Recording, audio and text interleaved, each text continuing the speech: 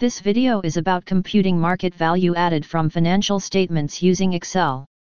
We have the balance sheets and income statements for years 2012, 2013, 2014, and 2015. All values are in $1 million. Let's write market value added in cell M1. Copy the same formatting of the balance sheet or income statement using the brush. In cell N2, write equal B2. Press Enter. From the small box on the right bottom, drag to cell Q2.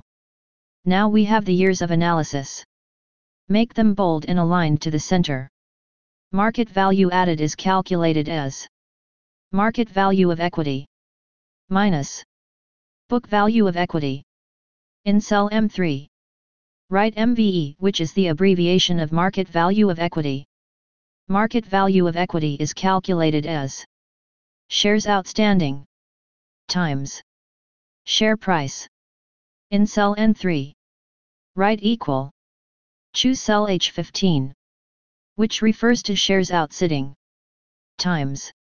Choose cell H16, which refers to share price in year 2012. Press Enter. In cell M4, write BVE, which is the abbreviation of book value of equity. Book value of equity is the total equity from balance sheet.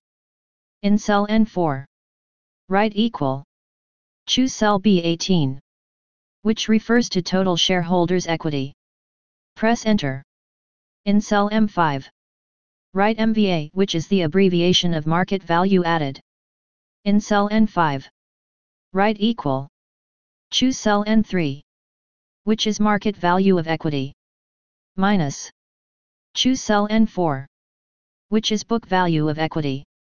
Press Enter. You will get market value added of $3,300 million. In order to expand the formulas to all years of analysis, highlight all the formulas we did in year 2012. From the small box on the right bottom, drag them into years 2013, 2014, and 2015.